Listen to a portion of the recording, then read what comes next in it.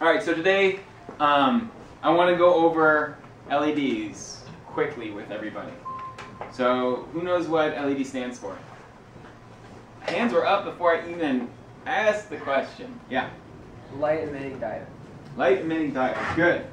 So raise your hand if you use LEDs in one of your projects. That's right. It's a very popular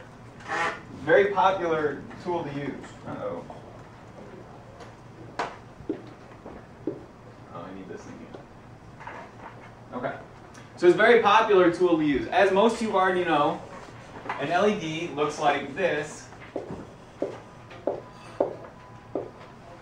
on a schematic, right? Okay. So it's light emitting. We all know what that means. It lights up. What does diode mean? No. It means that it only allows the electricity to flow one direction. Right on. So this is an LED. Let me draw for you a normal diode. Right? That's a normal diode.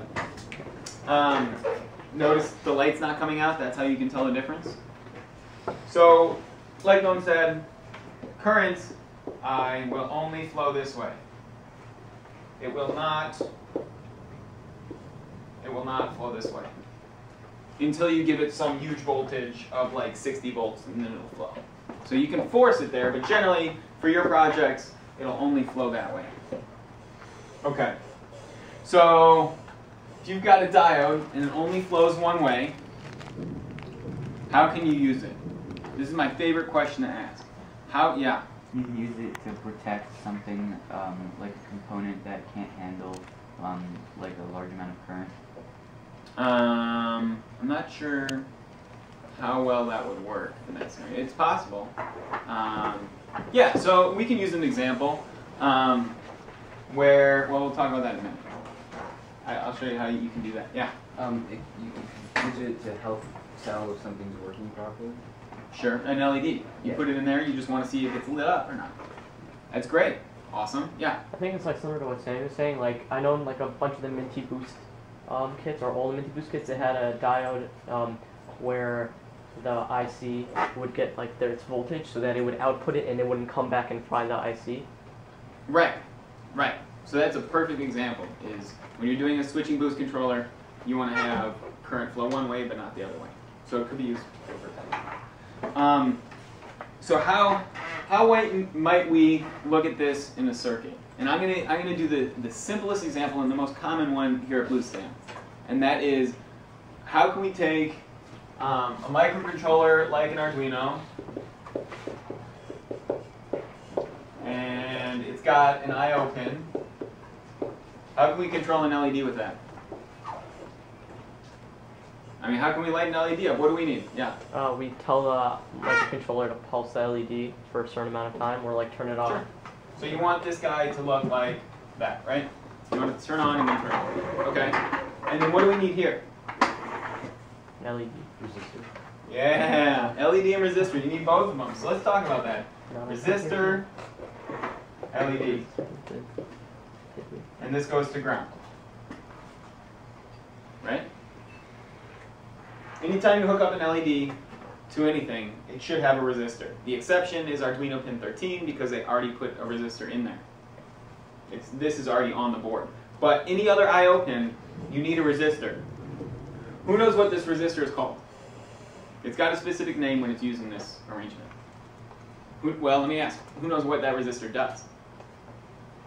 Yeah? It limits the amount of electrons that can go to the LED. Awesome. So it limits the amount of electron, or it limits the current that can go through the LED. So it's called a current limiting resistor. That's its whole thing, right? Okay. So why do we have that there? Yeah. I think because LEDs only need a very small amount of current to run. Mm-hmm. So you don't want to give them a lot because it could ruin the LED. Yes, that's exactly right. Come on. That's exactly right. So, what I'm going to talk about right now is called an IV curve.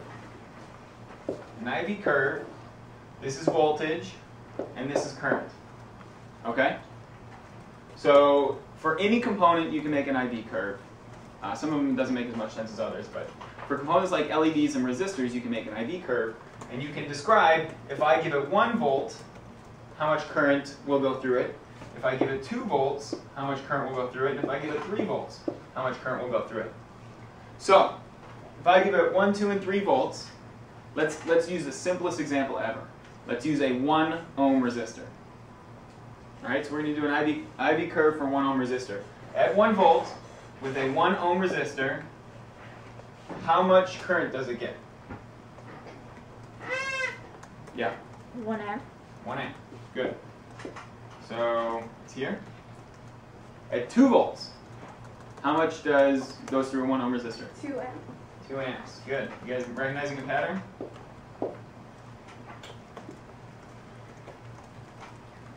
Three amps. 3 amps for 3 volts. Good. 3 volts, 3 amps. So we have this line, right? This is called a linear IV curve. And the reason is V equals IR is a linear relationship. You increase V by some amount, you're going to increase I by some proportionate amount, the proportion being the resistor. Right? So the weird thing about LEDs, or diodes in general, all diodes act this way.